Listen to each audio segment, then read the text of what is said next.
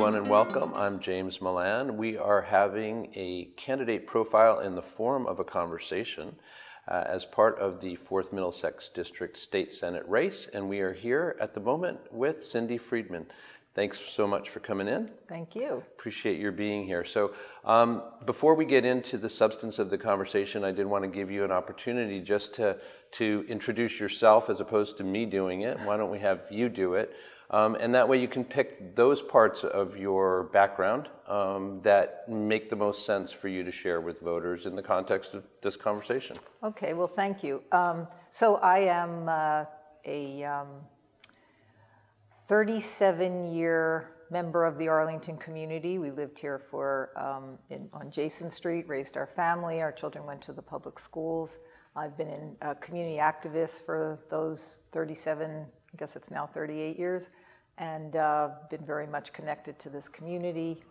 And I have been the chief of staff for Senator Donnelly, Ken Donnelly, for the last 9 years since he came into the Senate. And before that, I was in high tech for 20 years. I managed hardware and software groups. And before that, I was a public school teacher. And I bring all of those experiences to what I'm now doing, which is seeking the seat that has been left open by him. And I never thought I would be here. I never thought I'd run for anything, but I just feel that this is the right time, that because of my commitment to Ken and the work that we did together and the commitment to those issues that we have championed, that I want to be in a position to continue that work. I also feel that given the state of the world, and everybody coming up to me after November saying, what are we going to do? Oh my God, the world's coming to an end. I'm not getting out of bed. Help me, help me. And my response being, you know what? We all got to get active. We got to get involved. We have to get engaged. We have to get out of our comfort zones, and we need to fight for those values that we believe in and that define our state. And as I'm saying this, I have a little voice in my head going, hello, Cindy, that would be you. So life throws you funny things, and you got to go along for the ride. So and here you are. are. I am. Here you are. Well, as you've already alluded to, with good reason, you've linked yourself, very closely with Senator Donnelly's record and his values, et cetera. I'd like to explore your working relationship with him a little bit more. Could you explain, maybe give us a couple of concrete examples of the part that you played in developing policy that is identified with Senator Donnelly and his record? Ken came to the Senate with a set of issues that were very important to him. And one of the really wonderful things about him was that he allowed me to partner. So we had a partnership. So he had his issues, and then I brought my issues, the things that I cared about, which were very complementary to what he was doing. And I would say that those pieces that I brought were around homelessness, housing, criminal justice and the intersection of criminal justice and mental illness, transportation, and wage inequality. And so, for example, I helped his general counsel, and I wrote the bail reform bill. We had a bill called the Middle Skills Solutions Act, which was to align the state and community colleges and workforce training and industry so that we could produce middle skilled jobs, those jobs needing more than a high school education but less than a college degree. So we had a bill that I worked on with our general counsel and also with advocates. I wrote a bill that was to protect police who had been hurt during a violent act as a policeman. That was a bill that I wrote. So I wrote numbers of bills, and then I would advocate for those bills. I would get the advocates together, the opposition together. Ken and I would talk about what needs to be done, his talking points, who to talk to, and we would do that together. Now, of course, at the end, he was the one on the floor. He was advocating. But that was all work that we did together. Is that basically what a chief of staff often does with the person that they're working with, or is that unusual? Every situation is different. The chief of staff role with a senator is defined by the senator and the chief of staff. Okay. So in some cases, yes. In other cases, no, they have a very different role and a very different relationship. So it really depends on the member and their chief. I'm curious, is there something either that actually came out on the floor in the form of a bill or proposed legislation, or in any other way? Is there something that you disagreed with Senator Donnelly about? So there's only one thing that Ken and I disagreed on, and that was the pay raises. I felt, while I thought that it was... Pay raises for the legislators? Legislators, right, yeah. So while I thought that the legislators deserved a pay raise, because it really is true that it had been about 30 years, I didn't agree with the amount. And I didn't agree with increasing chairmanships on both sides to those levels for a number of reasons. So that's the one thing that we disagreed on. But I honestly can't say other than that there was anything we disagreed on. I think I might, we had this funny thing where if he were a little meaner, I could be a little nicer, so it was more like, no, say this, and he'd say, no. So my sense then is that do you see your own role and obligation, should you in fact be elected to this seat, as basically continuing the work, the legacy, what his record, just continuing to build on that, or do you see yourself moving in other directions as well? No, I see continuing that because I feel ownership for that. I feel like those were my issues as well as his, and I got to pick so many of them, and we were just very compatible in that way. So it feels like I want that to be my legacy. So I'm just going to switch gears here, and there are a couple of things that are a couple of issues that are of particular importance to Arlington and Arlingtonians, and I just want to touch on those. Sure. And then we'll spend the balance of the conversation talking about your own priorities or returning to those. So the first of these is the issue of local aid. As you would be familiar with from your long residence here, Arlington is in an unusual situation at the moment, especially with school enrollment figures being as they are. Lots of money is going to be required in order to deal with this expanding population. Local aid numbers for Arlington over the 9 years that Ken and incidentally Sean Garballey have also been in office have, if not flat, the increase has not been great. It's been, I think, from our calculations, around 13%. That's different from neighboring communities. Lexington, for instance, has seen a much greater increase. Wondering what your own comments are about that and what ideas you might have for ensuring that Arlington does not continue to lag behind other, again, surrounding communities in this area. Arlington is in the unique position, as everybody knows, of having absolutely no commercial base, and I think that's where you're seeing the difference in those numbers. And they are in a group of about, I think, 30 communities that suffer with the same issue, where they're totally built out, they're small, they're dense, and but they don't have a lot of room for growth. So it's been an issue, and it will continue to be an issue. I think that one of the things that we need to seriously look at is education funding, because Arlington pays a large portion of that funding. And in order to provide a 21st century education, we need a different funding formula. And I think that doing following the recommendations of the foundation budget, which determines how much money, what are the factors that go into providing aid for education, is something that's really important for us to do. and something that I support. I also think that we can really help Arlington if we add money to transportation. So that's not only Chapter 90 money, but helping build the MBTA up so that all of the MBA towns aren't just responsible for the funding for the MBTA. So I think, but it is an issue, and we're an incredibly well-run town. So it's not like we can sit there and say, well, you know, if you just clean up the mess, you'll have a lot more money. That's not true. And I think it's going to be a real challenge because we're going to have to weigh, you know, do we want to increase our density, you know, versus what does that do with our quality of life? Mm-hmm. And those are issues that Arlington is going to have to address. That's up to the town and its residents.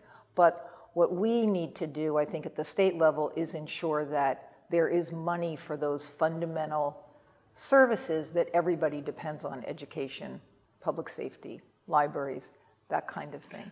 And so where would you, again, you've identified the problem very well, and it is one, and I think you're of course correct in saying it is not going away anytime soon. What sources of revenue or other ideas might you be able to bring to the floor of the Senate, for instance, to, you know, address that beyond acknowledging that the problem exists and it's a tough one? I think what we can do as a state is make sure that our money is going into the right places and that we have enough revenue to cover those things that reflect our values and are our priorities. So indirectly, that will put more money into cities and towns, I think. There's a couple things that I think we can look at. First of all, I think we can look at our tax expenditures, which is another fancy name for tax breaks.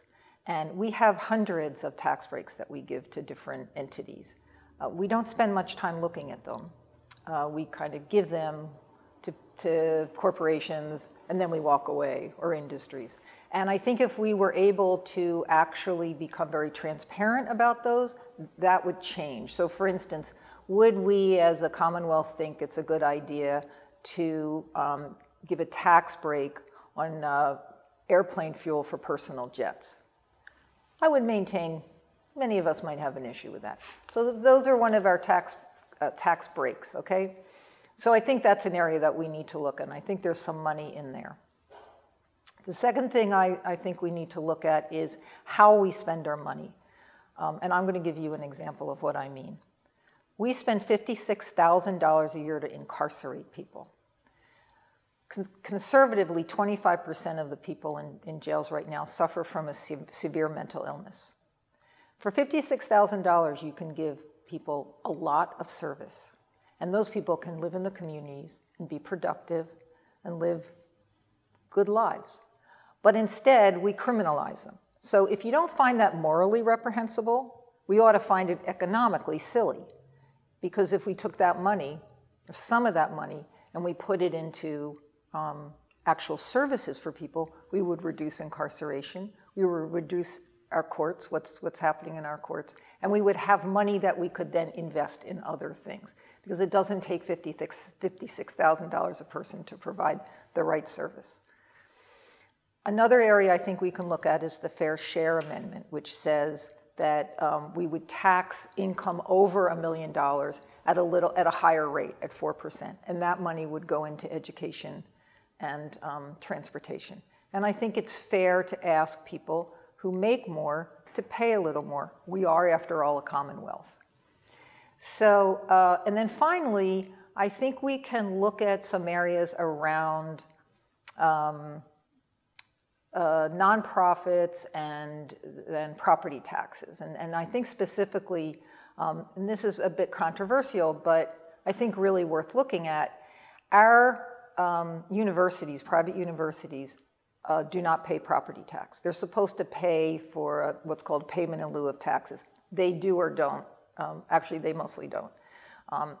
But some of these universities, 9 to be exact, have endowments of over $1 billion.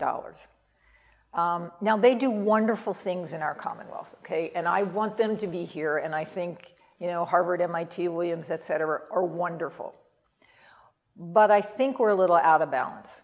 When you have a $42 billion endowment, I think it's okay to ask that you put some real money into the game. So we filed a bill that would put a 2.5% tax on endowments over $1 billion.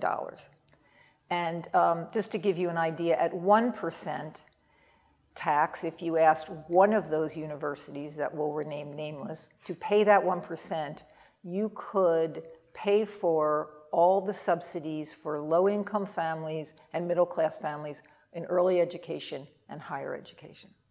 So we could have that conversation. So I think there are ways to get money. And then finally, I think online sales tax is really important because that's where everybody's doing their shopping, and we're not getting any taxes from that.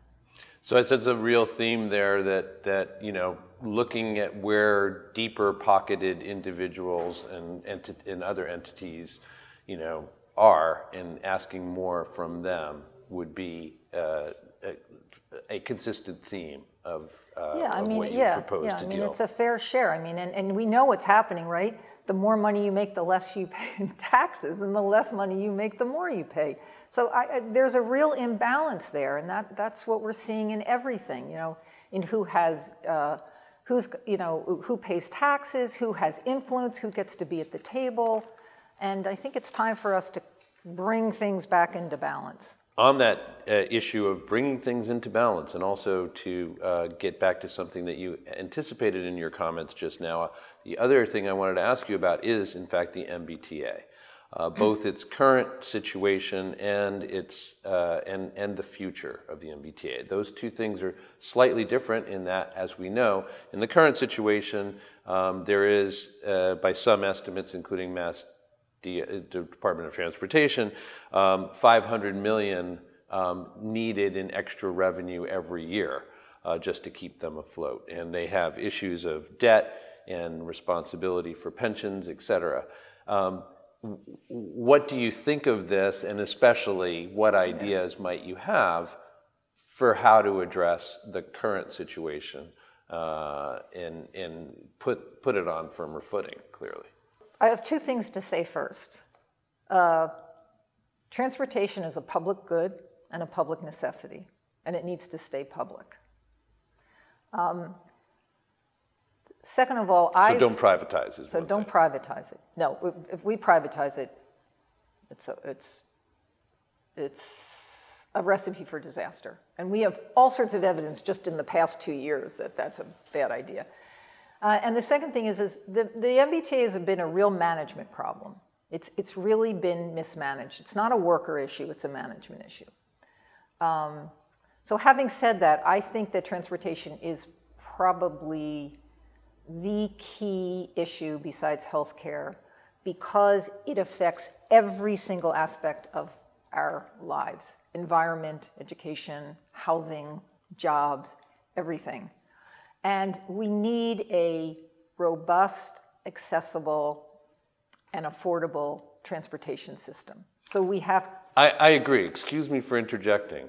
I agree, but I'd like to just pursue a little bit. You said it's a management problem more than a worker problem. So is the solution new management, or is it new management plus much other stuff? Well, I think it's definitely... I think it definitely, there's definitely management to fix there, okay?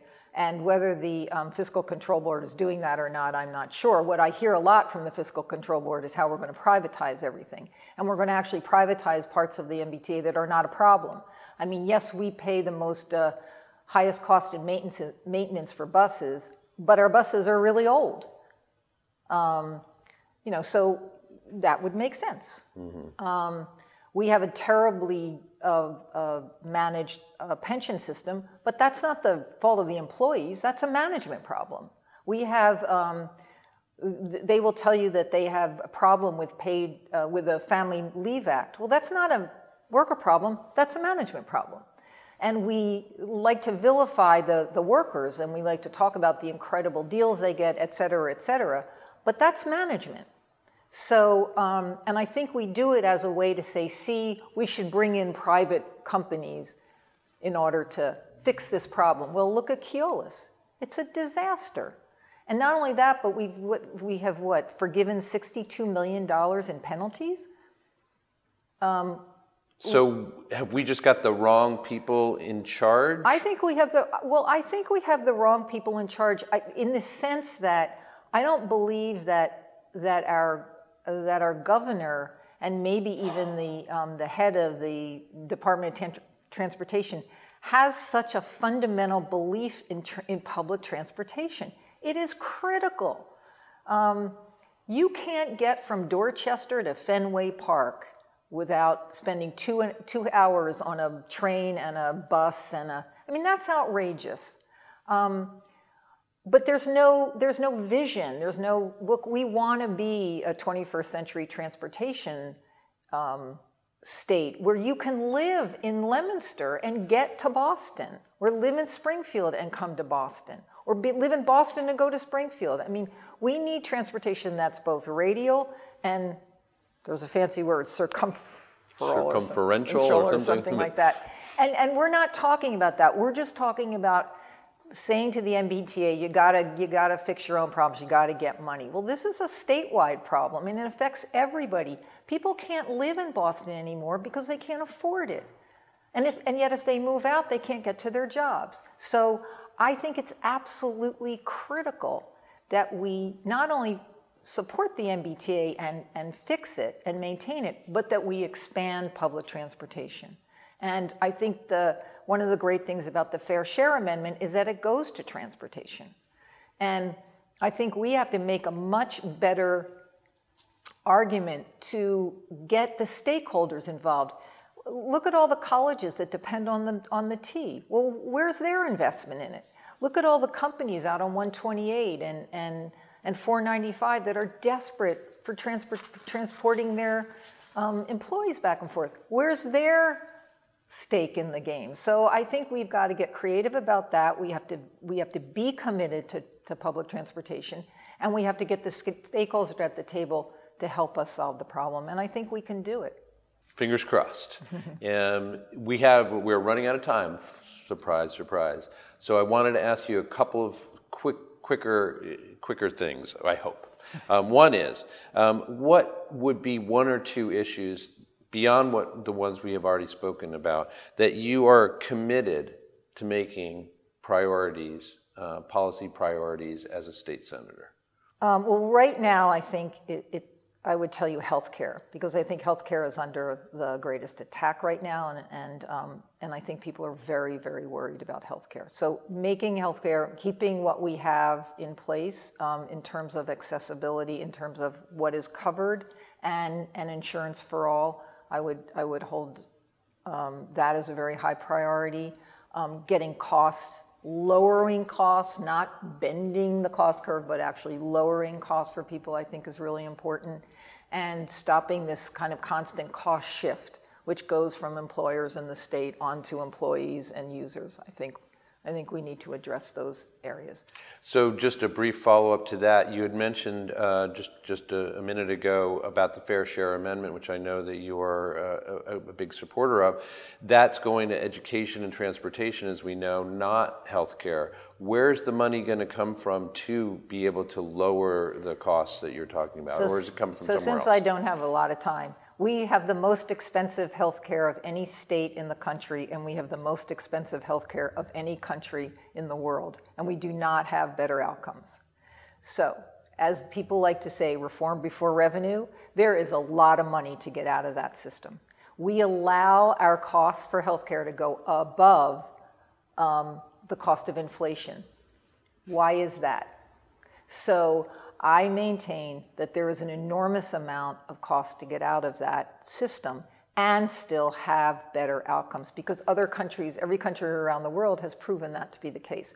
We don't have the will to do that because we have so many special interests in that. We've got the insurance companies, we've got the pharmaceutical companies. And you're ready to take those guys on? We have to. The whole system is exploding. People can't afford it anymore. I was talking to some firefighters. They make a decent living, but they're paying like $200 a week for insurance per family member before all of their out-of-pockets and co-pays and deductibles, which are just rising through the roof. So yeah, we have to do something about it, and we better take it on. Tough situation. Yeah. Super briefly, sorry. Last couple of things. One is, what is one strength of yours that people may not know about that you think you would, that you'd bring to your office, but that's about you? A strength that you have that you would carry forward in this work? And what's the biggest challenge that you foresee for yourself personally were you to go ahead and win this election and take that seat? That's a great question. Well, I think I bring an enormous amount of knowledge and passion and experience to the job. And I think that that's a real strength. I know the players, I know how the system works, I know the body of people, their friends, and I believe very, very deeply in those issues that we've talked about and that I've been working on for the past 9 years. And I know the district really well because I've worked in every city and town and with people in those cities and towns. So I think that's a big strength that I bring to it. I think the challenges are getting the body to move, to actually have the courage and the passion and the determination that we need to fix these problems. And I think that's the biggest challenge because it moves very slowly. And people are afraid sometimes to make decisions. And I think as elected officials, that's what we're asked to do. So I think that's a big challenge. That will be a big challenge for me because I'm not all that patient. Well, you were patient enough to sit here and talk to us for this half an hour, and we appreciate it very much. Well, thank you for having me. I appreciate it. Thank you very much. On behalf of Cindy Friedman, I'm James Milan. Thanks for joining us.